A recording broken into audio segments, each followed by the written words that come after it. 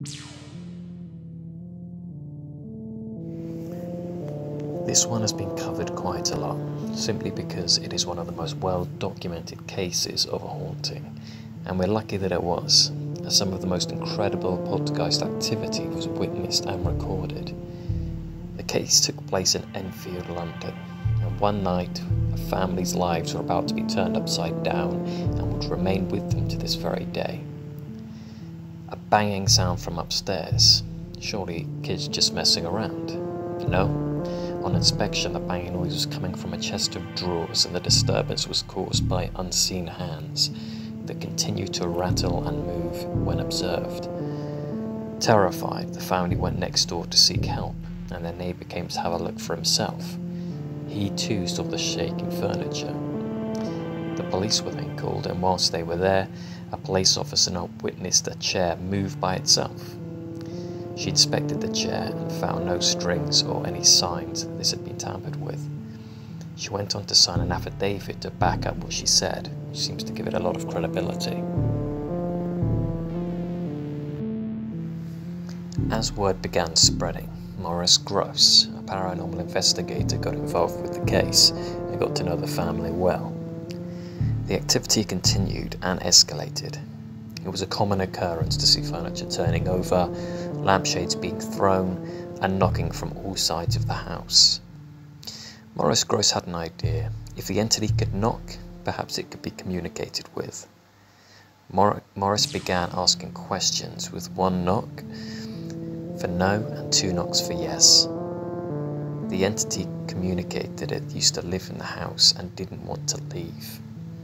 But things were about to dramatically develop in ways that no one would have predicted.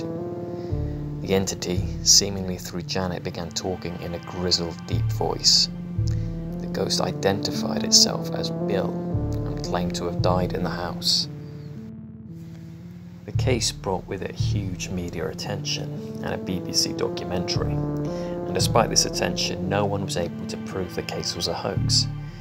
It was also noted that the poltergeist was particularly mischievous by going silent when more skeptical people came to investigate. This led to some of the investigators unfairly concluding that there was no poltergeist, but that the girls were responsible. There were a number of accounts of credible eyewitnesses saying they saw poltergeist activity in front of their own eyes that the girls could possibly be responsible for.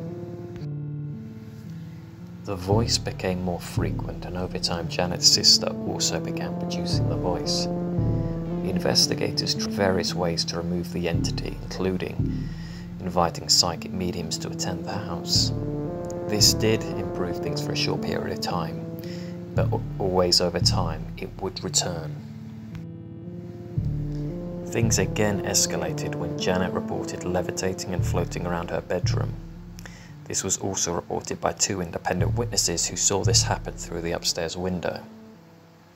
One of the witnesses said he saw Janet floating around her room and banging into the window so hard he was worried she would come through it.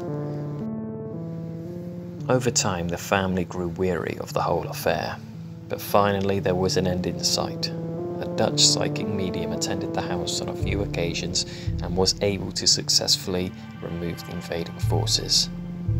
And although there were one or two further incidents, they gradually stopped altogether. This was truly one of the most impressive and chilling cases that has been recorded, that remains in many people's memory to this day. I hope you enjoyed the video, and if you did, hit the like button or hit subscribe to see future